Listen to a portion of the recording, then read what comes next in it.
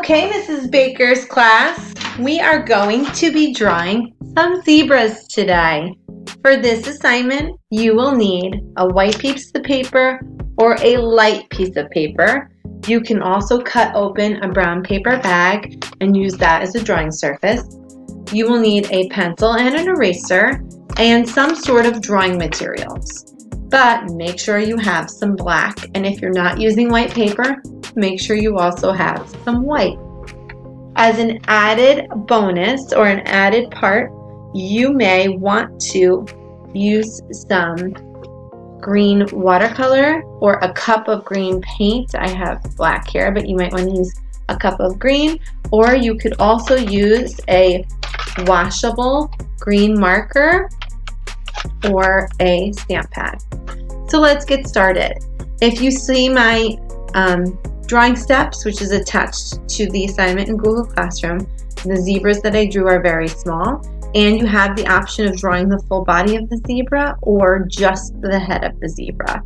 I think I'm going to draw just the head and maybe part of the body. I'm going to draw big, and I'm going to hold my paper vertical. But if I were to draw the whole body, I would probably turn my paper horizontal. So at the very top, we're going to draw a sort of straight but a little bit curvy line across, and then two lines that curve in down. And then at the very bottom, I'm going to add an oval for the snout.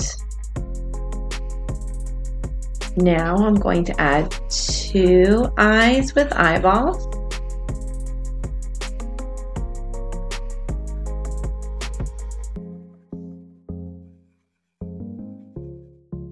Two nostrils in the snout.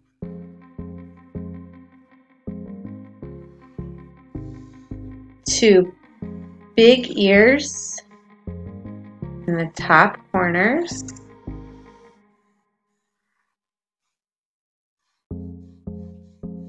And a little spiky hair.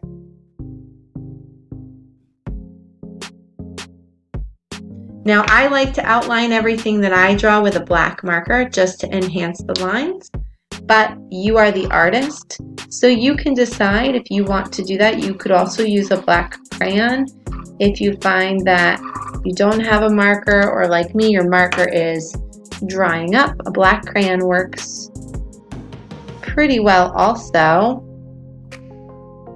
And I'm going to color in the hair at the top with a little bit of black. And I'm going to put some stripes, really skinny triangles across the top. And I'm going to make them different sizes. I'm going to make some go in from the sides and color them in.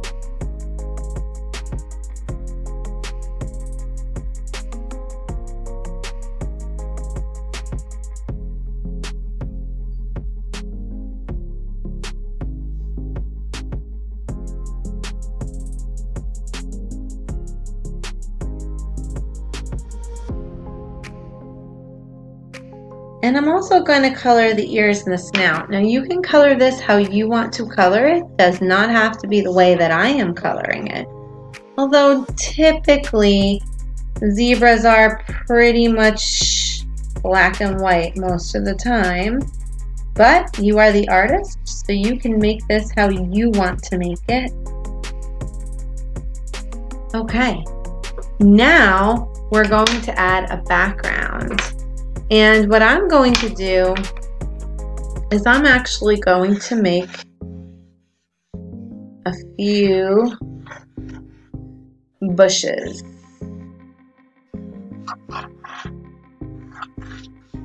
And color them in green.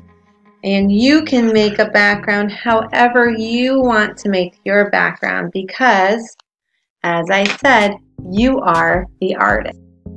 Now for the last part, I'm going to use watercolors, but like I said, you could use a small cup of paint, or you could use a stamp pad, or even color your finger with a washable marker. This is completely optional, so if you're looking at me thinking, no way, Mrs. TH, that's fine, or if you don't have the supplies, that's fine too.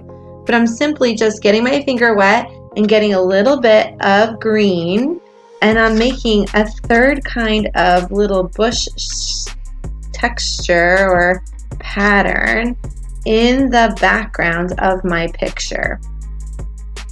And this way we kind of have something that we can have for a keepsake with your fingerprint on it, which I think is always nice to have, especially in kindergarten.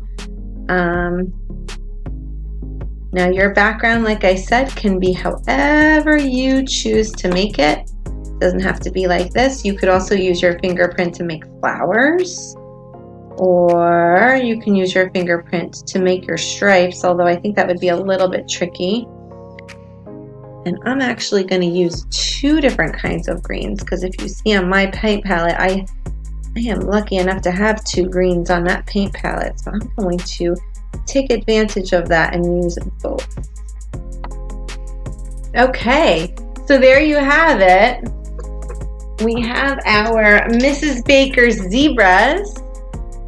Again, you don't have to do the background with fingerprints, and you can make up your background however you want it to be. Take a picture and upload it to the Google Classroom. I cannot wait to see a class full of zebras.